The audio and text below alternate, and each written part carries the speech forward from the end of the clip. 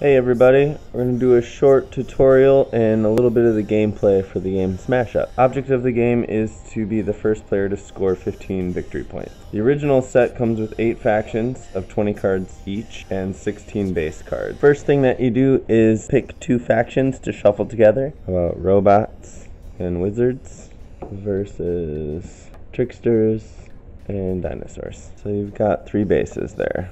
The first player takes 5 cards, looks at their hand, and you can play both a minion card and an action card. You can play on any base and just read the bottom of the card. This action you can play an extra minion. We're going to start the game with Ice Castle, where minions cannot be played here. I'll also do the Jungle Oasis, which doesn't have any rules on it, and it's a smaller base. It's a little bit easier to get going. And we'll do the Rhodes Plaza Mall. When this base scores, each player gains 1 victory point for each minion that it has here. We've mixed up some factions already. I'm going to play what I think should be played, and you can tell me if I'm wrong. So we've got the play an extra minion card, the hover bot, this minion, the zap bot where you can play an extra minion power 2 or less, and the archmage may play an extra action on each of your turns. You can play 1 minion and 1 action per turn. I think we're going to get the archmage out here right away. Let's go on the Rhodes Plaza Mall because we want him out for a while.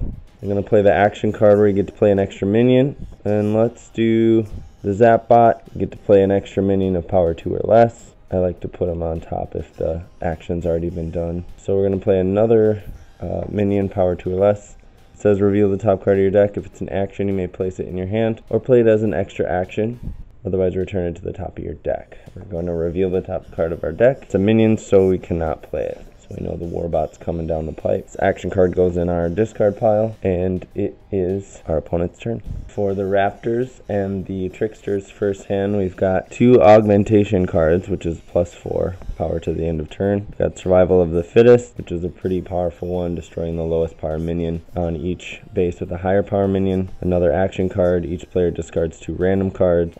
Block the path, an action, play on a base and name the faction. Ongoing minions of that faction cannot be played here. So that action looks good. We unfortunately have all 5 actions. I think we should do the block the path on the Rhodes Plaza Mall. Name a faction, do, I don't know, robots. Cannot be played there, since robots can play a bunch of extra minions. So remember to draw 2 at the end of your turn. And looks like we got more actions. So this guy's in trouble. Back to the robots and the wizards. Still got the hover bot. We've got a scry. We've got the warbot, 2 minion, and a microbot guard.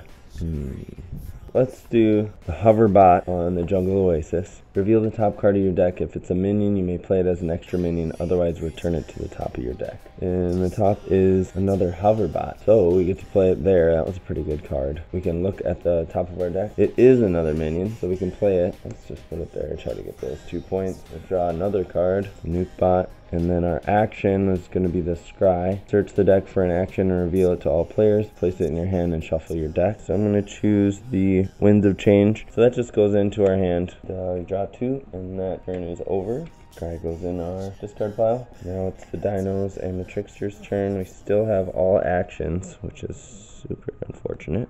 Each player discards 2 random cards. That's all that they can do.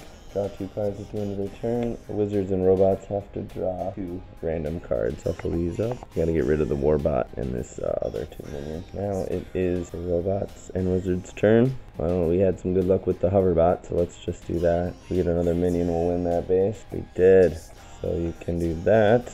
And then you can play an extra action this turn, which we've been able to do with the Archmage, but we don't have too many actions. But I like it. Let's do the Winds of Change. Shuffle your hand into your deck and draw 5 cards. You may play an extra action. So we're shuffling, which is a good idea. Let's get some actions cards in our hand since we've got that Archmage still out there. Here's our new hand. We've got a Summon.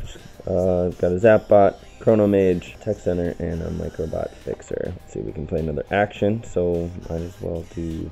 We've got a couple of nice action cards here. Let's do the Tech Center. We've already got a ton of minions out there, so we can draw 1 card for each of our minions here. Anyway, it looks like wizards are well on their way to destroying the other ones, unless later in the deck the Tricksters and Dinos can get a little bit more power going on. Kind of gives you a head start on the gameplay, and let me know if you want to see anything different. Thanks for hanging out with me today.